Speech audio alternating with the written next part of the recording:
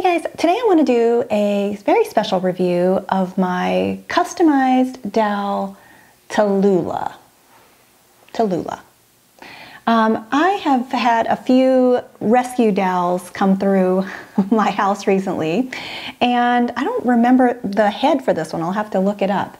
But I did put her on an Obitsu body that I had, and I wanted to do a review because she is a donation for Dollinquency, which is a doll show that's happening in Minneapolis, Minnesota at the end of September, coincidentally over my birthday, so I hope there's cake.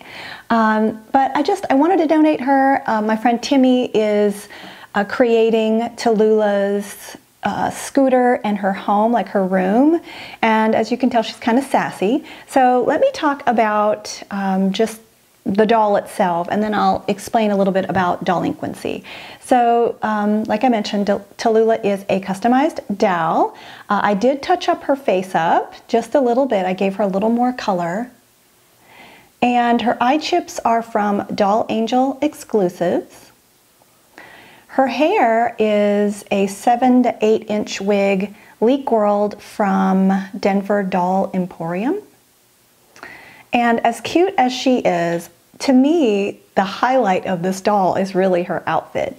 Believe it or not, there are 11 pieces, not the shoes, but 11 pieces to her outfit, including necklaces. She's got this chain that's attached to her little top, jeans, her belt is removable. She has these little bracelets, and she even has her own handbag. This is all from Kelly Fox Studios.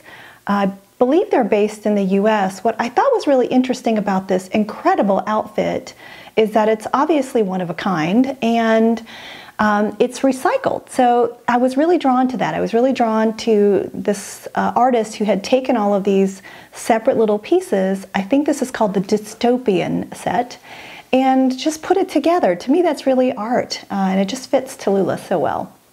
She also has these sassy red boots that I got from Cool Cat many moons ago, and had been looking for like the perfect girl to pull this off.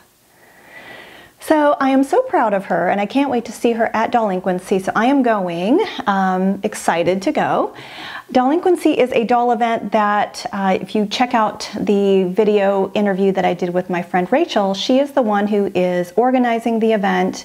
And it's September 29th, which is a Saturday, and it's the first ever one of its kind. So I know that many of my friends go to Puddle, which happens in June in Chicago, but this is, this is in the same region, but it's always great to have more of these wonderful events. So I am going to send Tallulah off to the show early so she can make a grand entrance. But if you have any questions at all, I'll put the link to the event below. Please let me know. Talk to you soon.